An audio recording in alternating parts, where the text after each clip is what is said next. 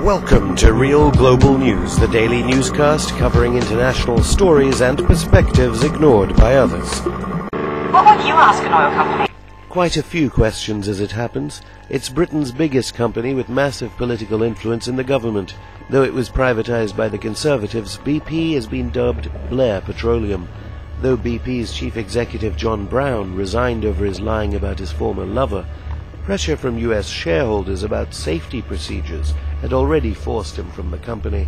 The latest scandal merely means that Browne may lose up to £15 million in BP remuneration.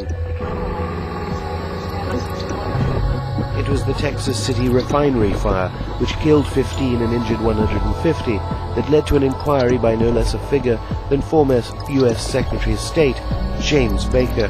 The deluge of legal cases came as U.S. regulators probed irregularities over BP's propane business and the company's decision to halt production at its Alaskan Prudhoe Bay oil field because of a disastrous environmental record. Worse is the impact of a saber-rattling Vladimir Putin, who has indicated he wants to buy 50% of BP's Kovykta oil field, as well as others, would be made on the Kremlin's terms. It's a far cry from when BP was beating Exxon in the merger stakes, merging with Amoco in 1998, Atlantic Richfield and Burma Castrol in 2000. BP had already been linked to Colombia's death squads. Its Casanara field is estimated to be worth around $40 billion.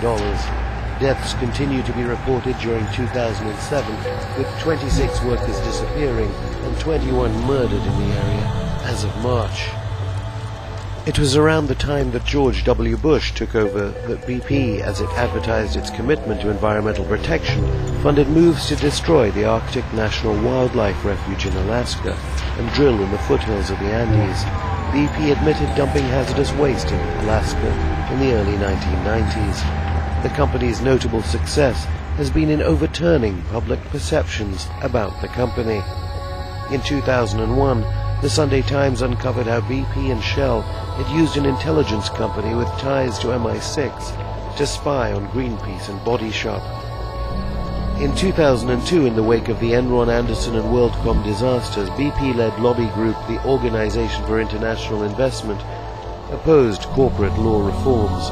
BP campaigned against transparency and the need for executives to return payments when accounts were found to be wrong.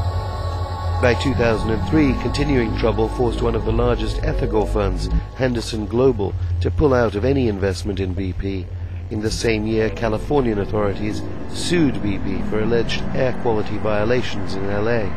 Within 2 years, the company was lobbying in Washington to block greenhouse gas emission legislation.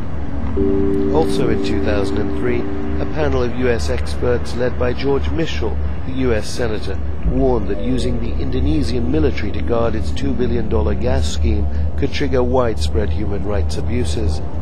But aside from the human rights context, shareholders may have more to worry about after having taken $60 billion from the company in dividends in the past half-decade.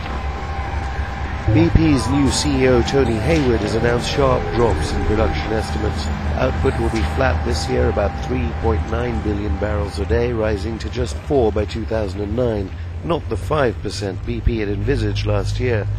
Hayward has warned not to expect growth, even saying that Halliburton has been taking on workers that are not experienced enough to know their trade when it comes to oil services.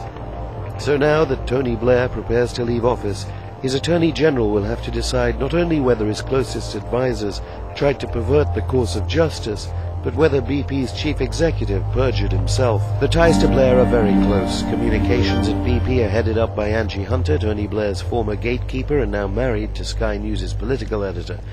John Browne was knighted after helping Blair to quell fuel protests, and BP's policy chief, Nick Butler, is a Blair advisor. BP research is done by Philip Gould, Blair's pollster. The previous chairman of BP, Lord Simon, resigned to become a minister in the Labour government. After disgraced Minister Peter Mandelson resigned, his hotel bills were being paid for by BP.